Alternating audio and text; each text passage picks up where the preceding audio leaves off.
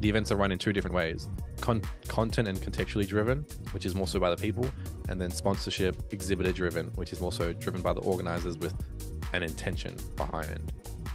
And the two differences are quite clear. One is usually more, how do we monetize them straight away and create sales and convert, onboard them into our community? And the other one is, how do we give value?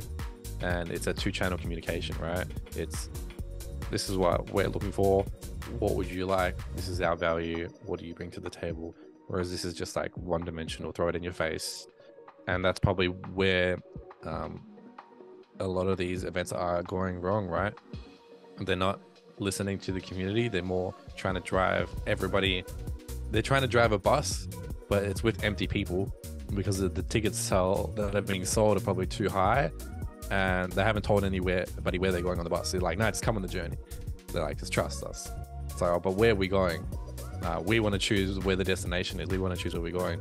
Yeah. And the events are like, nah.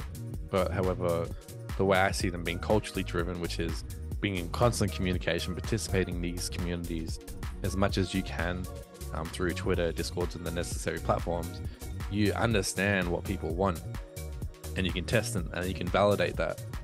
You can say, all right, do you want the ticket to be for free, or do you want the ticket to be like, where do you want to go first on this bus trip? Who do you want to go on this bus trip with? Do you want to eat something on the bus trip? Do you want to experience something on the bus trip?